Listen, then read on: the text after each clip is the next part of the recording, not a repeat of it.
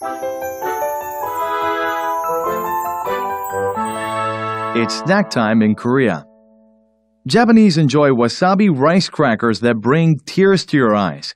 Ketchup-flavored chips are very popular in North America. Snacks vary across countries, in flavor, size, shape, and even texture. A bag of chips says something about cultural differences and ethnic taste. What about Korea? A visit to the packaged snack corner of local supermarkets reveals one noticeable thing about the Korean palate: the abundance of seafood-flavored snacks. Shrimp, squid, crab, or octopus, you name it. 잘 들어보셨나요? 제목에서도 확인해 보시는 것처럼 한국의 간식 업계에 대해서 얘기를 하고 있는데요. 우리가 군것질, 주전부리 이렇게도 많이 부르시는데 간식으로 많이 먹는 과자에 대한 이야기입니다. 국가별로 특징이 있네요. 보니까요. Japanese enjoy wasabi rice crackers 라고 했습니다.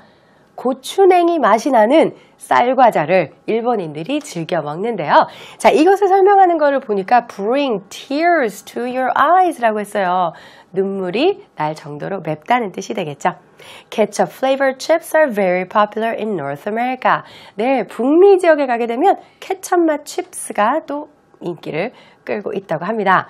자, 보니까 snacks vary across countries. 국가마다 다르다는 것이죠.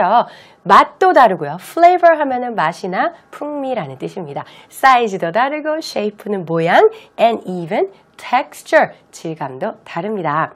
A bag of chips says something about cultural differences and ethnic tastes. 어떤 과자를 좋아하는지 과자 한 봉지를 보면 bag이라고 하거든요. 그걸 보면 문화적 차이도 알 수가 있고 ethnic은 민족적, 인종적이라는 뜻이거든요. 어떤 향미를 좋아하는지도 볼 수 있다라는 특징을 알려줍니다. What about Korea? 한국은 어떨까요? 자, 한국은 A visit to the packaged snack corner of local supermarkets. 자, 동네 슈퍼에 한번 가보세요. 과자 판매하는 코너에 가보게 되면 package니까 포장이 되어 있는 과자를 의미하는 것입니다. Reveals one noticeable thing. 자, 거기 한번 가보면 눈에 확 띄는 것이 있습니다 라는 뜻이죠. About the Korean palate. Palate은 원래 입천장이라는 뜻인데 여기서는 입맛이라는 뜻입니다. 한국인의 입맛은 어디에서 볼 수 있느냐? The abundance of seafood flavored snacks군요. abundance는 풍부함이라는 뜻이에요. seafood는 해산물이거든요.